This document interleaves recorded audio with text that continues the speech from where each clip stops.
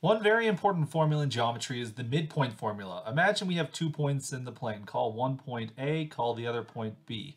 And then consider the line segment that connects together the points A and B. The midpoint, which we'll call it M, is the point that's exactly halfway between A and B. So that is the line segments AM is congruent to BM. That is the distance from A to M is identical from the distance from M to B that we talk about right here. So the midpoint is exactly halfway between the 2 points. Now the formula for the midpoint is quite natural. If we have coordinates for A and B, let's say A has the coordinates x1, y1, and let's suppose B has the coordinates x2, y2, then consider the right triangle that's associated to these 2 points. We see something like this. Now it turns out that the x-coordinate of the midpoint will be exactly halfway between this side of the triangle. That is, this side is equal to this side.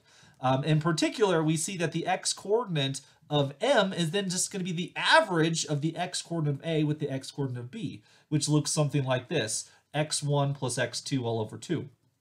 And similarly, the y-coordinate of the midpoint is just going to be halfway between the y-coordinate of A and the y-coordinate of B. That is, this side right here, it cuts in half, and these two segments are exactly the same. Therefore, we can find the y-coordinate by averaging together the y-coordinates of A and B. That is, the y-coordinate of the midpoint is y1 plus y2 all over 2. So imagine we have the following picture. Let's take the point P to be -5, 5. Let's take the point Q to be 3, 1, and let's find the midpoint between the two. You can see it's already labeled here on the screen, but how does one find out that coordinate algebraically? Well, the midpoint M will have the average of the x-coordinates, -5 plus 3 over 2. Because we're adding them, it doesn't matter who's the first point, who's the second coordinate, we're just averaging the x-coordinate. We have to also average the y-coordinate, in which case then simplify these fractions. -5 plus 3 is -2 over 2.